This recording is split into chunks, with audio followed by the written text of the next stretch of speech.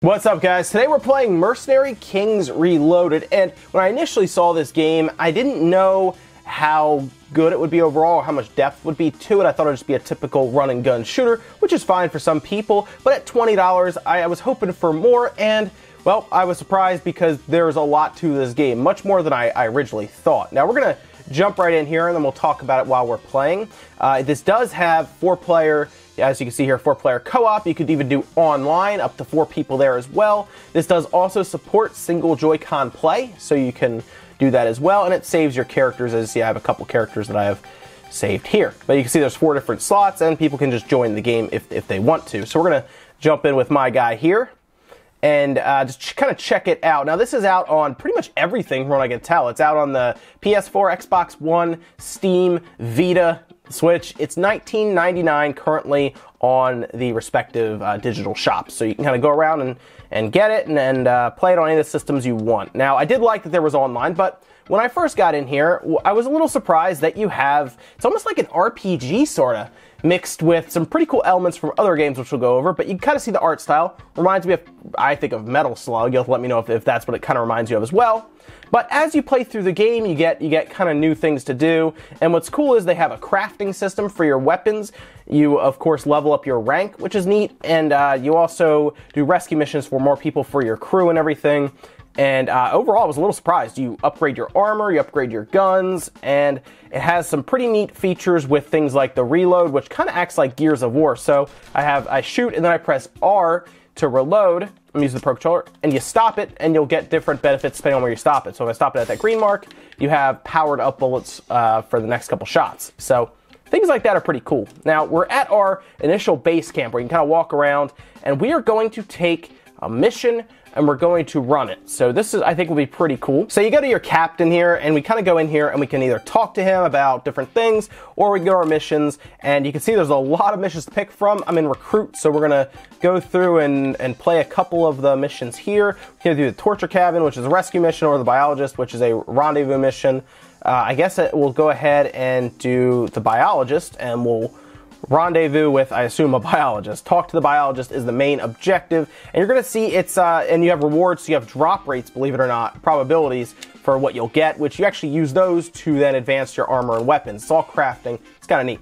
So let's jump in here. We'll confirm this mission, which you can turn online on and people can jump in with you, or of course, if you have split screen, they can all jump in, and you can even save their characters, which is cool. Talk to our dispatch, and we will start the mission. And you're going to see some pretty cool stuff when we jump in here. I like the art style. Again, it reminds me of Metal Slug, which is great because I like the Metal Slug art. So here we are, we're playing. We got a time limit at the top of 15 minutes. We got to rush through this. Here's the infirmary. Sometimes there's stuff in there. Sometimes there's not. And so we have our enemies right here. Kind of shoot them and they fall over. Some of them, their head explodes and stuff. It's very over the top, as you can imagine. We have a knife. That is a, what is that? There we go, got it, okay. So we have a knife we can use on them like that, and they drop stuff. So in this case, he dropped steel. So great, we'll use the steel later. And you do have a roll there. Oh, I dropped the spikes. It also shows, I think this is kind of neat, of course, it shows the damage that you deal to some of these enemies right above their head. So you kind of tell you're getting either stronger or you're doing less damage. All right, so I picked up the C4 after I dropped something, and now we get to use the C4 on this wall. There we go, and we'll blow it up. Boom. All right, so we're gonna work through here. You got a little roll that you can do, and sometimes they'll drop stuff, but again, it has kind of that over-the-top like violence where they'll just explode. As a sniper, we'll actually take him out too. You jump up here and take him out. I unfortunately haven't had a chance to play this multiplayer yet, mostly because I was playing this before it came out, and it's sometimes a little difficult to coordinate that stuff with people who also got advanced copies of the game. And in this case, I'll have to kind of play it after the fact with people that have it. There we go. What do we have here? Brass. And we have our map here, so we're going to see where we're going. You have doorways and everything. X. I think that's probably where I'm trying to go, is that X over there. So we're going to keep working up. And again, I like the... Oh, okay. I still like the art style a lot. I think it's a lot of fun to have this kind of art style with kind of the cartoony look. Oh, there's a bunch of stuff over here. Oh, more C4. Nice. I assume I'm going to need a lot of C4 for this mission. That's why they're giving me so much. I mean, I had to blow up a door already, but I think the reload mechanic's good too. I liked it in Gears of War when it was kind of first around and you would try to reload and stop in the middle of battle to try to get better. There we go. to get better, like, ammo and everything. There we go, got him. I like that Mega Man shield going on there. Oh, he's like, oh, okay. I can pretty much jump down and start shooting him. It didn't work out as well as I would have liked it to. There we go. We got him. And he's not going to drop anything, I guess. We're going to go up here. So you have these ammo crates around, too, that rusty pin. I actually needed the rusty pin to build better armor. Something else I need to do more of is build my armor up, since I get hit a lot in this game, which you do. And they do a lot of damage. Here we go. I need that C4 again. We'll drop that and explode it. Nice. And you can see you have all these different things you can equip in the game, lead. So I ended up needing a lot of material, I'm starting to realize, for building up my weapons and stuff. I upgraded my weapon once so far. So I upgraded to the Yager, I believe. Let's see, here we going. A little further this way. You have different caves that you can go in as well, I've noticed. Like, there are times where you're kind of pushing along. Oh, okay, what was that? Leather, nice. I assume that's for my armor as well. You have, like, these huts you can go to like this. A lot of times they had, like, enemies trapped, or allies trapped in here, or in this case just, there we go. More stuff to craft with. You end up just pretty much trying to get a lot of stuff that you can then turn into better. See, his head exploded. Like, it's like over the top like that at times. So I don't think I can, maybe up from here. Oh, I see, I have to go up there and then I can jump down. So you end up getting a lot of parts that you use to then build up. So, yep, I can just kind of go up here, and then I can make that jump to the left. And it also has another crate here. C4, okay, so they're giving me a lot of C4, man, jeez. And we're going to keep pushing up here. And another hut we can go into. Oh, that's the infirmary. So I've also noticed some of these infirmaries, probably all of them actually, all act as checkpoints as well. So if I die, it'll put me back at that infirmary. It seems like the only way you can really lose, I guess, is completely is if time runs out, I guess, because I died twice in one of the missions, and I was able to still go right back. So these guys are kind of just cannon fodder. They don't usually stand much of a chance, those guys don't. They just kind of run at you and you just take them out. It only takes like one shot to take them out, too. Some of them take a little more like him. So here we go. How much further are we going? I guess the X is where I need to go. Let me see. Push to the right here a bit. Ooh, okay.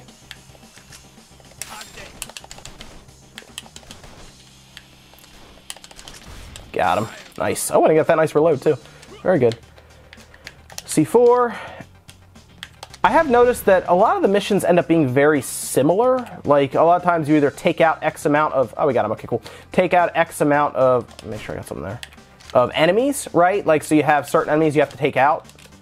Or, there we go. So we got him. All right, so that's the end of that. Or you have to rendezvous like this, or you have to save different people. So I did notice in one, I had to save a bunch of hostages, and like 8 of them, and that was it. So I just kind of went around, and they show you on the map at least where to go and where different things are. So new missions are unlocked now. My funds are up to about 2,000 as they see there, and then it tells you basically everything you did, and the fastest time even, 3 minutes and 30 seconds. That's pretty quick. Although I think if I knew where I'm going and you're kind of just sprinting, you could pretty much do it. Then it has like these Metal Gear Solid style cutscenes, which are pretty neat. So they kind of pull from a couple different games. From what I've seen, they kind of pull from Contra, they pull from Metal Slug, and they pull from Metal Gear so far. So I'm sure there may be a few others that I'm missing as well from the old days of the NES and Super Nintendo and even PlayStation 1. But so far, I'm enjoying my time with this game. And I think it would be a lot of fun to play with friends as well. Because if you go up here, you can, well, like for example, these guys let you change your banners and your ornament. You can craft all this stuff. So you can have like your own flag for, I guess, your country if you want. And then this person turns on the mode for offline or online. So you can play either offline, you can play online, or you can play with friends in public. Or local. So it also has local wireless play as well for Switch users, 2 to 4 there. So there's a lot of options for co-op, which is great because this game definitely needed a co-op function, I think. It's definitely set up for that, right? Like, you and a bunch of friends can play together with this type of game and have a lot of fun. So I like that they added a lot of that. And there's a lot to this game. I was surprised. Like I said, you actually have experience for your characters where you kind of level up as you play through. You get better, well, you rank up, you get better weapons. So in this case, like I can come here and you can buy supplies if you need them. There's a riot shield, which is kind of neat. Let's see, adrenaline shot. Revive yourself or one of your teammates. Materials, you can buy materials. Like I said, the rusty pin and the scarlet pelt, I think, are mostly for... We'll see.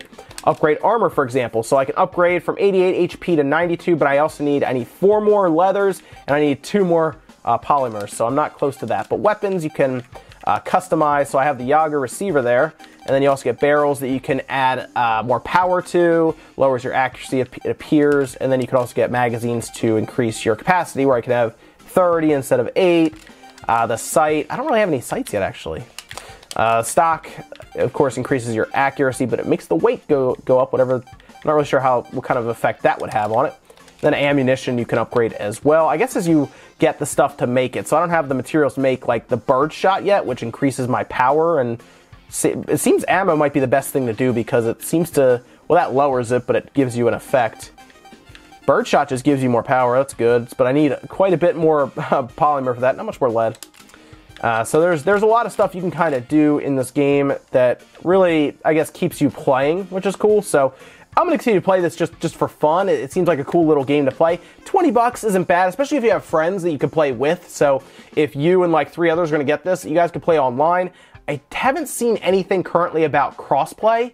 So I would like to see this have crossplay between the PC, the Xbox, of course the PS4, but PS4 is doing its own thing. I did hear this also has cross-buy for the PS4 and Vita. So if you have the Vita version, you have the PS4 version, or if you have the PS4 version, you have the Vita version. So pretty cool. I'm going to leave you guys with some handheld footage as usual so you can see how it plays there. I've been using the Pro Controller this whole time. Works great for me. So guys, if you want to check this out, it's Mercenary Kings Reloaded, $19.99. It's out pretty much on all platforms today, so check it out. And guys, I'll see you in the next video.